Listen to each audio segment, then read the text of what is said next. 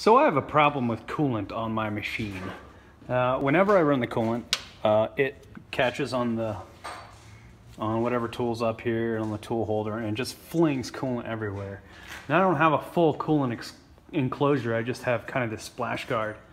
And another problem is that the coolant pressure is pretty paltry. If you see more modern CNC machines, they usually have a ring of nozzles around a spindle, and it just blasts coolant. And some machines even have 500 to 1,000 psi coolant. It'll keep the chips flowing away from where you're cutting. And if you're doing like deep pocket milling, this isn't a deep pocket obviously, but if you're really milling deep into a piece of material, you got to be able to blow those chips out. So I am overhauling my coolant system today. I pulled off the sump, which used to be like right down here. I bought this pump from Harbor Freight. Harbor Freight can be really awesome. I think it's a 1.5 horsepower pump for sprinkler system. It'll generate up to like 35 psi, which I think for me will be plenty. And I am adding onto the sump. This is my coolant sump here, and I've already started kind of cleaning off the edges for the additional. I'll have like a box out here that the pump will sit on top of. Because if I don't, I will drain all the coolant in this tank before the coolant has a chance to flow back into the tank and into the pump, and the pump will run dry. So that's what I've been doing here. I cut some material and ran it through the bead roller to kind of stiffen it up. Not the prettiest sheet metal job in the world, but sheet metal's not really my thing. I've also got Isaac here. Isaac is in the shop now. Howdy folks. He's here. This is Isaac. You haven't met him before. This is my partner. We're here today to explore the sexual tendencies of John Friedel. Okay, now I have to edit this out. You're so ridiculous. Yeah, happily married, 2 kids. Freak. So we got our box welded on there. Welds aren't beautiful because I am not a TIG welder professionally. I mean, I do it, but here's a pump. Our pump's gonna go on here somewhere. Here's our inlet. So we need a 90 to come off, go down to the bottom of the pump. We need some kind of filter too, because I think this pump is not designed to take any kind of grit or dirt. So this will effectively add 5 gallons to our coolant reservoir.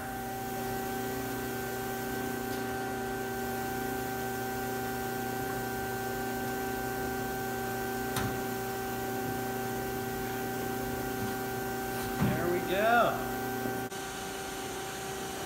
So I made a colossal mess earlier, and also discovered that this thing works really, really well. So I'm going to show you.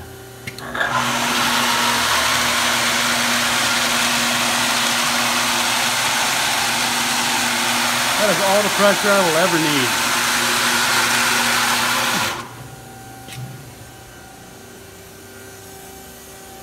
But the problem is that this entire bed fills up with coolant, and then the coolant runs between the splash guard and the bed and comes dripping out down here, making a huge mess. I just got done mopping it all up. And the chips, the only really way for the coolant to get out is a passage back here that has a grating on it, and the chips will flow back there, clogging up the grating. So I have to figure out a way to basically get the coolant off the bed with the chips staying in the bed and not overflowing. So the coolant pump alone is not enough. We need more. We need a way to keep the coolant inside the machine. So I built this shower curtain enclosure, and it's kind of a rinky-dink setup, but it's actually going to work pretty well. Got to cut out a couple more shower curtains, and the curtains will actually drape over inside the splash guard, so that we'll have 100% coolant enclosure, close to 100%. I also built this manifold. The pump feeds this manifold, and we'll have 6 little flexible tubes coming off that we can focus the coolant on. And yeah, it's coming right along. So I ordered more of these flex nozzles, and they're coming from California. They're not here yet, obviously. but I was able to cobble together enough 1/4-inch NPT thread hardware to get four lines running. And after testing, I think that's all I'm going to be able to get running, because the pump moves so much coolant. It'll empty the tank, it'll overflow this trough down here, spilling chips and coolant everywhere. And it's just a bit much. That pump is a bit much. Now, I'm going to nickname this machine Blasty McBlasterface, and in a second you're going to see why.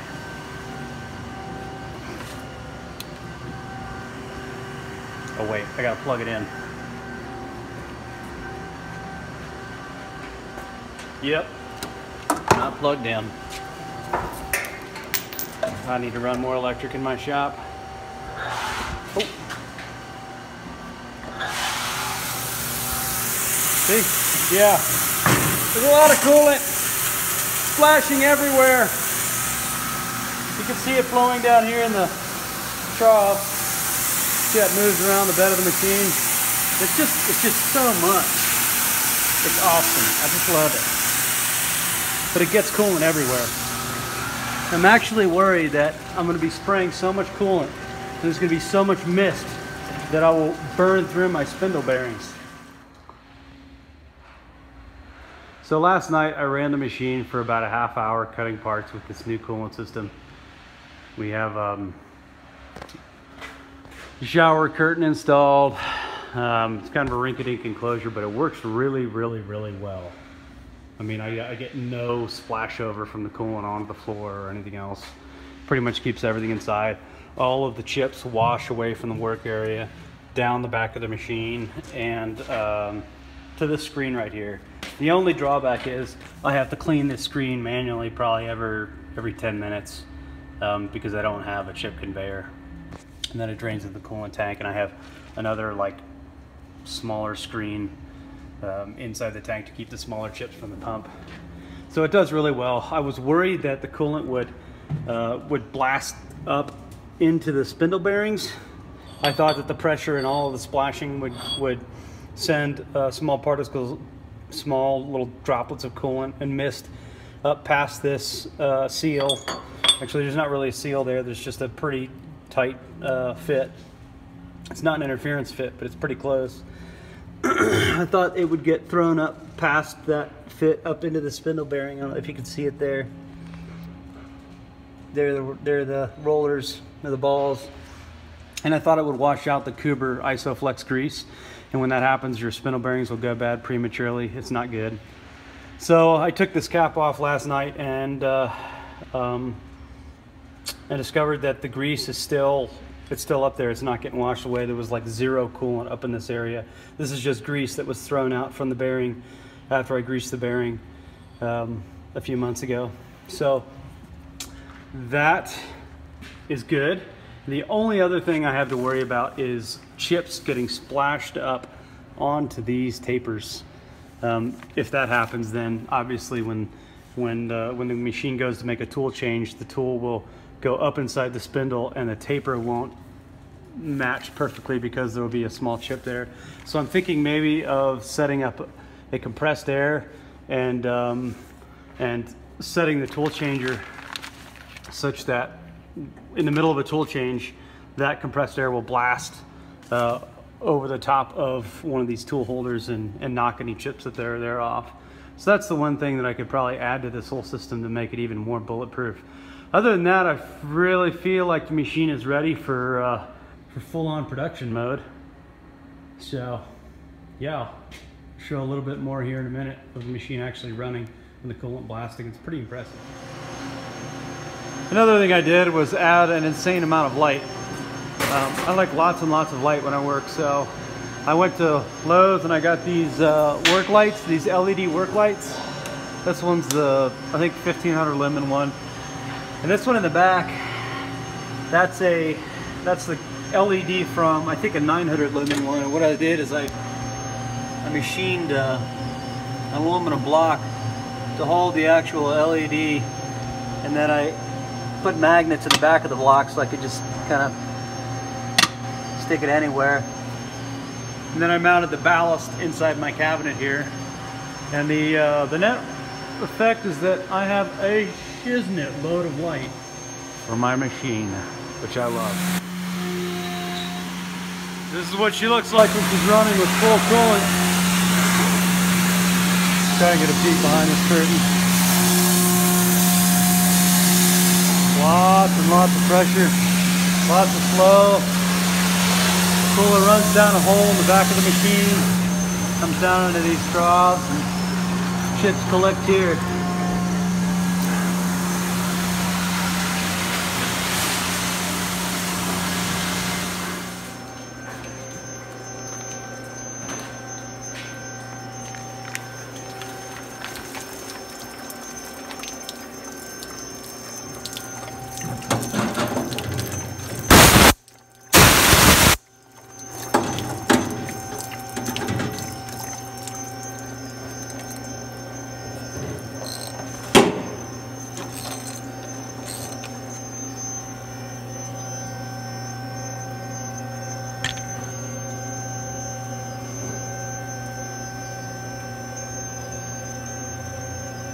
Second op complete.